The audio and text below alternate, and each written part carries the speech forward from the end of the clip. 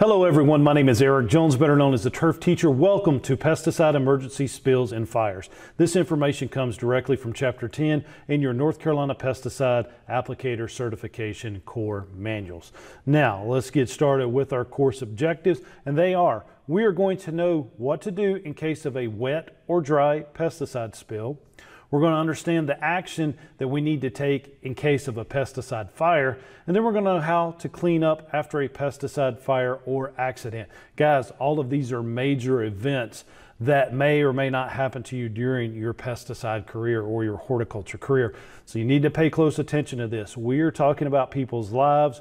We're talking about damage to the environment, damage to people's properties. Very serious stuff here. So let's get started with the course. So a pesticide spill, the 3 C's of spill management. We have control. We're going to control the spill if it happens. We're going to actually try to stop it if we can. Then we're going to contain it, keep it in a certain area. We're going to create buffer zones, and we're going to hold it in that area. And then last but not least, we're going to clean up the spill. And so pay close attention to that in your textbook. All of that starts on page 144 and 145, and then on into page 146, where it's talking about cleaning up the spill, guys. So remember the 3 C's: control, contain, and clean up. So with control and contain, if the container is small, we've got a small pesticide container, put it in a large container. Or I like keeping some of those Tupperware boxes or whatever that usually people pack up stuff in. Something like that's good. You've got a spill in a 2.5 gallon jug or a 1 gallon jug. You can grab it, stick it in that, and it's going to contain that spill in that tub-like structure. That is a plastic structure. You can get it in any big box store, but it's good to have one of those on your trucks. And if you're storing your pesticides on the truck, you could actually store it in one of those Tupperware containers, or get one of the larger, more sturdier boxes that would hold it. But I love those plastic Rubbermaid type boxes because they can contain a leaky bottle that you may have. If the container is large, put on the PPE and then try to plug the leak. So make sure you've got that PPE readily available. That needs to be like in its own, let's say, zippered bag, like a gym bag, that you can grab it real quick, throw your stuff on, and get to where the spill's happening. And then do everything you can to keep the leak from spreading, and don't let it contaminate any waterways. Do your best to keep that. Guys, we need that emergency spill kit on the truck, and with the stuff that we can carry on our vehicles, we should do a pretty good job of maintaining those 3 C's during a pesticide mishap. So if the spill is a liquid, pour an absorbent material over it to stop the spread. We can use stuff like sand, vermiculite, clay, but pet litter, kitty litter is the best stuff to have. Keep a bag of that in your truck. You can put it out, you can sweep it up, clean it up. It's the best way to do it. Do not use sawdust, because some of these pesticides could catch fire with that. They are combustible, and so when you add the product like wood or sawdust, it could generate a spark. If the spill is a powder, lightly mist it with water. Don't soak it though, or you can cover it with a tarp to keep the dust particles from floating away in a drift situation. So the blue tarps that we get at the big box stores are good to keep. Anything like a sheet, real inexpensive. You can keep it folded up neat and tight, or actually keep it in its packaging that it comes. It'll slide right behind the truck seat or underneath the truck, and you've got that good bedding sheet that could be used in a situation like this, and it doesn't take up much room. Cleanup. Someone needs to be at the spill site until it is all cleaned up, or at least that the danger is removed. You need to keep an employee there. You need to keep the technician, and possibly the person that actually caused the accident would be good to stay there, because police are going to come, the fire department's going to come. You need to have someone there. And hopefully it's your pesticide applicator. Hopefully they weren't injured in like a car accident that they had to be immediately evacuated, because they're going to know the pesticides right offhand what's in there. But that's why it's good to keep that 3-ring binder notebook in your truck. You know, the personnel that show up first on site, they can see, oh, well, this individual was applying this chemical. Have all that stuff ready, available in the cab of the truck. If the chemical have spilled indoors, get outside. You don't want to stay inside and breathe in those fumes. You're in that tight, compacted area. You have more of a chance of breathing that stuff in. If safe, when the pesticide is not a fumigant or odorless, then set up a fan and open doors in the windows to kind of get it cleaned out. But I would still make sure I had the proper PPE on before I go into the home and actually start cleaning it up. After the cleanup, decontaminate all your PPE and dispose of anything that can't be safely cleaned. I like the disposable stuff. If you've heard in the previous lectures, get those disposable Tyvek suits. Just throw them away, dispose of them properly. Don't worry about having to clean them. Get rid of them. And of course, wash yourself thoroughly after a cleanup of a pesticide spill. And again, you want to wash it separately in hot water twice, then rinse the washing machine, especially if you're doing it at home. But again, try to have a facility on site at your landscape company or your turf care company. Have a laundry facility there in the bathroom so your technicians can wash them and actually take a shower before they go home, because none of us want any of our employees or ourselves taking that pesticide residue home when it can be taken care of at the shop. Small spill cleanup or decontamination, use 30% bleach to 70% water ratio solution. That's 4.8 cups per gallon of water, or you can use hydrated lime, or you can have a commercial decontamination preparation. And that gets maybe a little more involved. And there are like hazmat teams that could come out and take care of a spill like that. Do not use bleach and lime together. You will create the toxic chlorine gas, which is just as deadly as some of the pesticides that we may come across. Here is an emergency spill kit. You know, the guys have their PPE on. They got their rubber covers over their boots. They've got their gloves. They've got their hard hats on, they've got their goggles on, and they are cleaning up a pesticide spill there. And see, here they have the spill kit. It's got that ring, as you can see right here. It's like almost like a cotton foam inside that, but that'll help contain the spill if it's there. And then you've got, looks like maybe the blue gloves or whatever there, and then there looks like a sheet back there in case if it's a dry spill that they could lay that over it. And guys, this needs to be on every truck or every vehicle that is performing pesticide applications. With your kit, always keep a spill kit anywhere the pesticides are stored, mixed, or loaded. Definitely there. You need one everywhere you go. And the kit should include the following: emergency phone numbers. You know, and most of the time that's going to be 911, but hey, you may have you need your poison control center. You may have, you know, a different number for the fire department, maybe even a different phone number for the sheriff department if it's not a true 911 emergency. You know, you've had a, you know, small pesticide spill that's just a little bit out there. You still need to notify somebody, but you may not need to call 911. But have all those emergency phone numbers. That needs to be in the 3-ring binder. Have your PPE, your coveralls, gloves, footwear, apron, eyewear, and a respirator. Containment tubes, what we saw that was sticking out of that red bucket on the previous slide, and those pads to lay over top, absorbent material like the cat litter, and a sweeping compound so you could pour over it and actually sweep up as much of the pesticide when the absorbent material collects it and absorbs it into itself.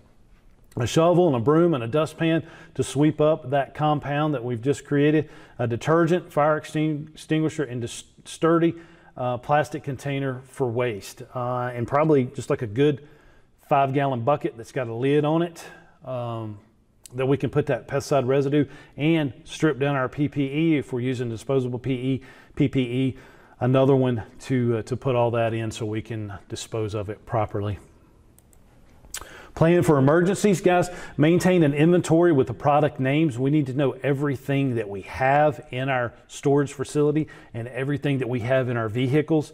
We need to know the container volumes and the container locations in the storage facility, especially if you have a larger facility. If you're a huge turf grass company that's, you know, that's all you do is apply pesticides and fertilizers, you're going to have a big warehouse full of this stuff. Or you could be a dealer. You need to know exactly where each pesticide is in case the fire department or rescue personnel get there. They know where the most dangerous stuff is.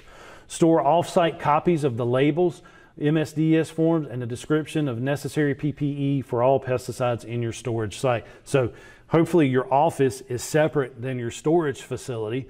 Hopefully you got multiple buildings, but if not, that's okay. You need to have somewhere access to all that information. And guys, you need to check it on a regular basis. Take especially the volumes. Hey, we've used up some of this, we've brought some more of it in. How much do you have at all times? Don't get behind on that stuff, because that's going to help save the rescue personnel that's coming to save your facility. An emergency information outline. When reporting an emergency, be prepared to give these details: the name and number of the person reporting it, it's yourself when you're calling it in, and the exact location of the emergency. So make sure that all your employees know your exact physical address of your property. You may say that we're ABC Landscaping in Greensboro, North Carolina, but you need to tell them that, hey, we're 123 Main Street, Greensboro. When reporting an emergency, be prepared also to give this: the general description of the events, what happened, the name, quantity, and classification of the pesticides involved in the event. That's where that book's going to come in handy. If you've got that book in your truck, you know exactly what you're putting in, and you can turn to the label. You can turn to the MSDS sheet when you're talking to the 911 operator. The extent of any injuries that may have happened, and then a potential hazard to the environment or people. And all that information will come from your label and your MSDS sheet. So have them there in your truck in case you have the accident. For your facility maps, make sure that you got 2 sketch maps. That's always helpful in emergencies. Keep them separate. Again, keep them in your office. Keep one at your storage facility, and have maybe a backup plan at your home, where you have a safe that has all of this information. Refer to page 149 in your core manual for tips on creating a sketch of the facility and immediate surroundings. Hey, and guys, the best thing now with GPS, Google Earth, and your geodata that comes from your county, guys, you can get a good overhead aerial map of your property, print it out, label this as where your storage facility is, label where you have extra copies of your MSDS sheets if it's in your office or if it's in another shop building. That's very simple to do. They're talking about, drawing it and stuff like that. Guys, we have all these tools readily available for us. Print it, label it. You can download it as a JPEG and then type over it in something like Microsoft Word in big red bold letters and have it posted. And take a copy to your fire department. All these volunteer firefighters, they risk their lives every day for us. Help these guys out. So why not have 3 sketches and go up to your fire department and give them the information and say, hey, we're Lawn Care Company. Here's a map of our pesticide storage facility. Here's typically what we're going to keep. But guys, I'm going to update this, weekly, if not bi-weekly for you, and let you know what we have in our storage facility. Those guys would be tickled pink, if you did that for them. And they're going to respect you because you're taking the time and effort to come and help them. Refer to page 150 in your core manual for tips on sketching a site runoff control. Now, that's probably something that you could do with geodata or Google Earth as well, but study that information and do that. And you need to know that if in case you had a pesticide spill or an accident by your storage facility, where is the drainage going to go? And you need to be able to correct that immediately and know exactly how the water flows through your property. Again, you need to have these signs up, warn them that this is a pesticide storage area that needs to be labeled, and you also need to let them know that there's no smoking, that it's a restricted area, and only very few people within the organization should have access to your storage facilities. Fires. Reduce the fire hazards as much as you can. Locate the storage facility away from people and animals. You don't want to endanger them. Keep your site locked at all times, and only a few people should have the combination code or the access key. Post the signage that pesticides are stored here. Keep anything flammable away from your steam lines, heating systems, and keep glass or pressurized containers out of the direct sunlight. Well, all of that pesticide bottles needs to be out of the sunlight anyway in the facility. But guys, definitely don't have your gas cans, don't have your fuel point next to your pesticide storage facility. That needs to be on the opposite ends of your shop grounds. And then install a fire detection system. and then have foaming fire extinguishers. So have that fire extinguisher. If you got one of those little, 10 by 10 buildings, guys, if you're a small operator, those are perfect. You've got that, it's separate. You keep a fire extinguisher in there. You've got it insulated for temperature control. You can add a fan, run a wire out there, a temporary pole or something, but you've got access to light. You've got access to water to decontaminate yourself or to rinse off if you have to. Just do the right thing. Follow these procedures that we're seeing in the core manual and you're not going to have an issue. But if you ever do have an issue, you're covered. You know exactly what to do, guys. We can never prepare enough for this. This is almost like fire drills in the elementary school. All of our students and our children, they need to know exactly what to do in the case of a fire. We need to know what to do in case of a fire with our pesticide storage facility. So responding to the fire, when calling 911 or the fire department, let them know that pesticides are involved. And hey, if you've already taken them a map of your property and they know, oh, ABC Landscaping just called, we know that's a bad situation. We know what chemicals they've got in there. They're already prepared. And you know what? They probably would even train. They would probably ask you, hey, can we come down and do like a training scenario on your site? Guys, that's what you want. That could save you money, that could save you your property, and it's definitely going to help save lives, and that's what we have to do. Evacuate people and animals. Leave immediately if you suspect any poisoning through the skin, eyes, or inhalation. Wear your PPE, and then cool nearby containers to prevent additional fire and move vehicles away from the site. You don't want those catching on fire. Yeah, a building catches on fire and you've got your trucks parked next to it, they're susceptible to catching on fire. Back them up, get away, and get everybody as far away as possible.